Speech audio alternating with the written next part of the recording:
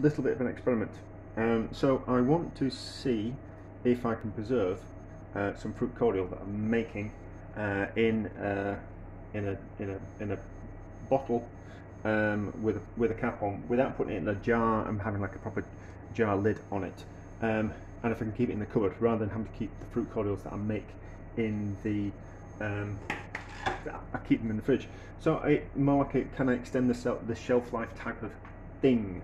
So normal cordial recipe, I normally add less sugar, so it's about 1.2 litres of blueberry juice, which I've reduced down to about 450 grams.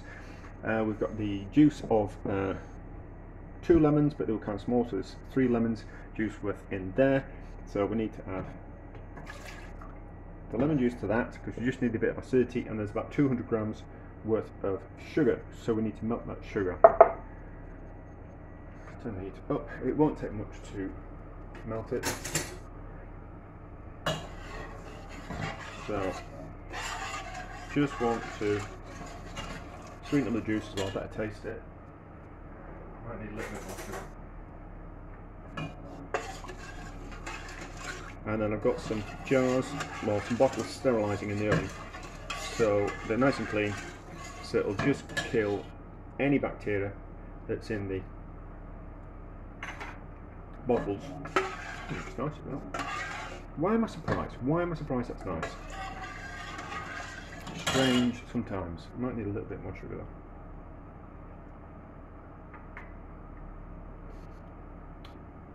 I think I need a bit more sugar. I think I need a bit more sugar. What we've got? I think another 50 grams worth of sugar. Obviously, it kind of depends on the acidity of the lemons and the kind of the concentrated flavour of the blueberries. You know, blueberries aren't uniform. You know, they vary in taste per blueberry. Some blueberries are particularly nice. Some blueberries are alright, but they're just not as intense. Hopefully by reducing the juice down, you kind of intensify the flavour and make it a little bit more uniform, but that's not to say that it's always going to be the same. So set recipes are kind of nice, but sometimes we just need to slightly improvise. So bring that up to the boil, and then it kind of definitely kills any kind of bacteria that's in there.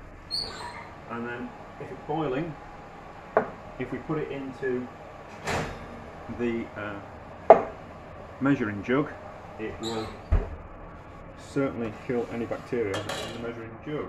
What are we going to use? I think that one. That one's been in the fridge for a few days. So as soon as it comes back up to the boil, it's nice shiny. It's a nice colour. I'm burning my cloth. So I can turn the oven off now. Oven off. That's boiling. So I'm just I just need to let those cool slightly. I don't want them cracking.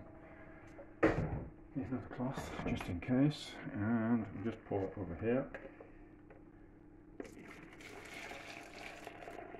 Hopefully I quite like to have some for myself as well. But if we've only got 500 mils, I've only got 500 mils.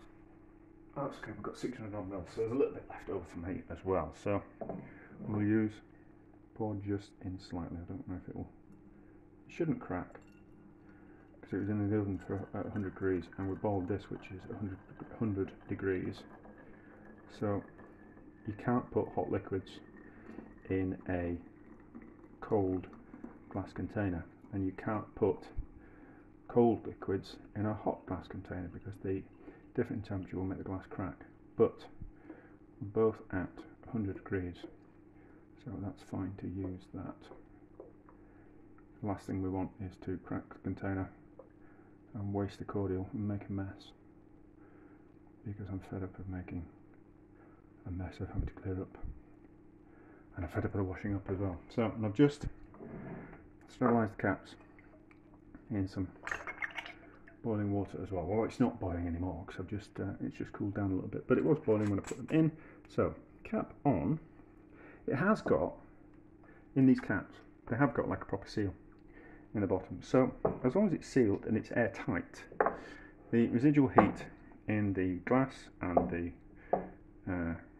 juice will kind of make it sterilise inside, hopefully, and then we'll be able to see what happens.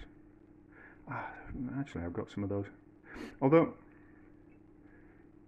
it probably would have worked in those like Kilner jar. I'll get one out, I'll show you what I mean. So that's the one I'm going to have for myself, because it's nice just to have a bit of homemade cordial in the house, but I'll leave that. So, some fancy gin came in that, and it's got one of those tops, so I could have made it and put it in there. So, and that certainly would have, so you kind of make it, and you can put, I made some ginger beer in one of these, so you put it in there and you seal the top like that, and as long as everything's hot and sterile when you put it in, it should preserve things. But so I could have done that, and it definitely would have worked in something like that. I'm 99% sure it would have worked in something like that. Put that away. But I just wanted to see if it would actually work in a older bottle like that. So that's some fancy tonic came in that bottle. So hopefully that'll work, and I'll be able to keep that one in the cupboard for a month, and we'll see what happens. And if it starts to ferment, we'll know, because it'll explode in the cupboard and make a mess. Or we'll get some little, not bacterial growth, but a little bit of yeast growth, so we'll get some white spots on the top. Now we'll be able to tell. I didn't have a smaller bottle, otherwise I would have used a small bottle. But I kind of, you know, if I ever fancied making homemade cordials, well, not homemade cordials because I have to in a proper kitchen, but if I was just kind of like make my own cordials and sell them, is this something I could use rather than having to buy those like Kilner, like the thing that I've just kind of shown you. But anyway, so just a quick experiment, and the results will be in a month.